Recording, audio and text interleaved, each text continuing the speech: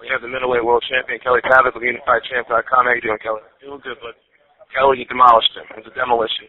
You got the rust off. You're primed for a mega fight. You must be pretty happy after the last couple months, brother.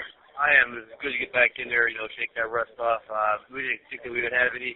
Cardio was good, but it was just the fact the arm started getting a little tired, in the third, fourth round. But, we started getting our second win there, too, and we came through. I'm not sure if the uppercut was part of your initial game plan, Kelly, but it seemed when you discovered it in the second or third round, it was the end of the fight. That's when the fight was over, in my opinion. So it was there, and we were doing little angles. We hit to the body, we took that little step. You didn't know it was coming. We fired that uppercut, and I think that's what ended the fight.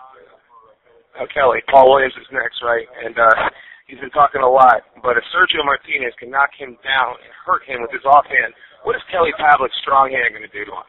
He won't get up. That's different. Unified Champ, thank you, Kelly Pavlik. Thank you, bud. Can I take a picture of Kelly Pavlik? Unified Champ, we have Miguel Espino. He put up a great fight. Looks strong, even hurt Kelly at times. How you feeling, pal? A little sore. Nothing too crazy. Probably won't sleep tonight because I have a early flight.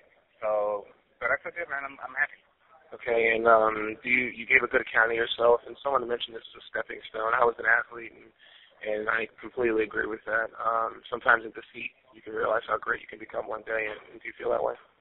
I don't know about the great part. I mean, it'll take a lot of hard work to be great. I don't want to categorize myself as that yet, but I definitely could be special, and I definitely do see myself as a middleweight champion one day. And when do you want to get back in the ring?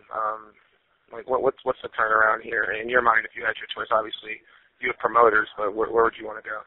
I would think take a couple weeks off, enjoy Christmas, New Year, but probably late January, February, that'll be a good time. UnifiedChamp.com, we thank you. We will be watching you. We'll be following your career, and we'll be in touch, my friend. Thank you very much for having me.